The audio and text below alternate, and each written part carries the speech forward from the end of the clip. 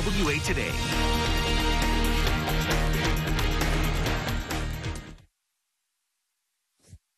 Animals. We've got Shannon Eldridge with us, who is with the organization, the founder of Big Paws of the Ozarks, along with Kringle.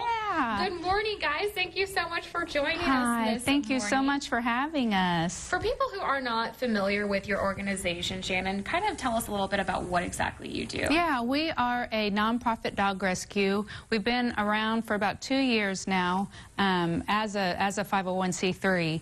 We are a foster-based organization right now, meaning the dogs that come to us go straight into foster homes, but we are in the process of building a facility, a small facility on our property, so that we can take in more dogs at a quicker pace, because as of right now we've got a lot of dogs that are on a waiting list to come to us. Okay, so an event that's coming up this week. Tell us a little bit about what people can expect to do and see at this event tomorrow. Yes, it's tomorrow night at 6 o'clock at Pratt Place.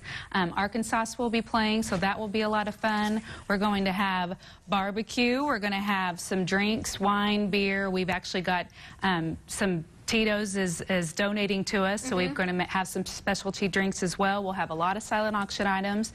We've got a raffle item, and just a lot of fun, a lot of dancing.